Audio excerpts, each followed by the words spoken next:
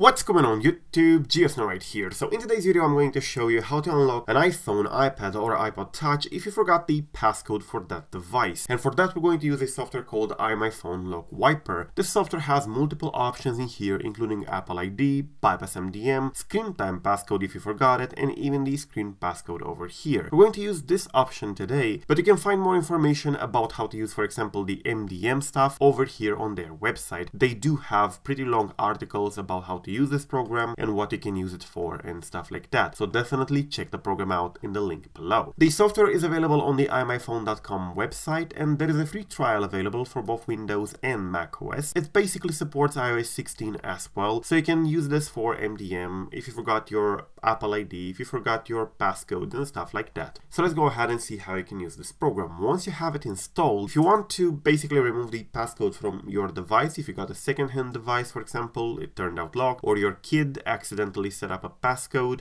and you don't remember it and they don't remember it and so on, you can go ahead and here on the screen passcode and you have to connect the locked device to your computer. And this works for forgot iPhone passcode and the iPhone has been locked and cannot be used again. As you probably know, if you try to input a wrong password a couple of times, it will lock the device. And at some point it will just say connect to iTunes or something like that. So I'm gonna press start in here, but before we do that, you have to know that this will erase all the data on your device. So this will basically nuke everything that is stored in there. Photos, contacts, whatever. Anything that you don't have a backup to your iCloud or to your computer will be removed. So I'm gonna go ahead and press start. And before we do this, again, there is an important thing you should know, that if you have Find My iPhone, Find My iPad or Find My iPod turned on, you will have to activate your device after this. This is not going to bypass the normal activation, so you will still need your Apple ID and password in order to activate the device if you do have Find My iPhone turned on. It says in here, download the firmware package online. Now this program will essentially reinstall iOS on your device. It will download iOS from Apple and reinstall it so that you have a clean install on the device. You can select the firmware version from here. Only one is currently signed, so only one is available. If you do have an IPSW for that, you can press select over here, but if you don't, just press download. The program has already identified what kind of device you have and what firmware is the latest and works for your device, so it will be downloaded automatically. So I'm gonna wait for this to complete. It may take a while depending on how fast your internet connection is, so I'm gonna be right back once this completes. Alright, so at this point the download is now complete and is verifying the software. The reason it does that is to ensure that you're not restoring a firmware that will not match. Now it says firmware has been downloaded, iPod Touch 7th generation, which is the latest, and the latest version of iOS for this device. Those devices do not have iOS 16, but the program does work with 16 as well. So I'm gonna press start in here and that's it. It says extracting the firmware, which will take some time. It decompresses the zip file. And after this is complete, your device will start restoring. iOS will be reinstalled on your device, and that will also remove the passcode that you no longer remember. Unfortunately, it will also remove all the data that is not backed up. Extraction completing here, we press unlock and that's it. It says failed to start because your device is not in recovery mode. Please put device in recovery mode. So to put the device in recovery mode, you can Google it, but normally you press the power button and the volume down on newer devices and you hold them until the device reboots. Stop pressing the power button and your device should get in either DFU mode or recovery mode. As you can see, this is now in DFU mode, which is okay. We can press now unlocking here and the device will work. Please ensure that the device is connected. It also says in here, using iMyFone LockWiper will unlock the device, but it will erase all the data and we have to input that passcode over there, which is 00000. So I'm gonna press unlock now and that's it. So this will reinstall basically the whole iOS version on your device. Your device may show an Apple logo and a progress bar during this process. It's normal and you may even get some reboot at this point, but just don't disconnect the device from the computer. Once this program is completed, it will essentially reboot the phone by itself and you will be able to use the device normally. Alright, so at this point it says unlock is complete and we can press down in here and that's it. Here I have the device connected to the computer so you can see exactly what's going on, and yes, it is right now on the setup screen. We can select the language, we can select the country and stuff like that. You will basically have to reconfigure the device completely. Alright, so we have now the option to create a new passcode. So as you can see, the old one is no longer here and we can use no passcode whatsoever and that's it. We can just configure the device without a passcode. Don't transfer anything. I don't have an account. I'm gonna select in here to not use any Apple ID and that's it. We can agree with the terms and conditions and we're now able to set up Siri and whatever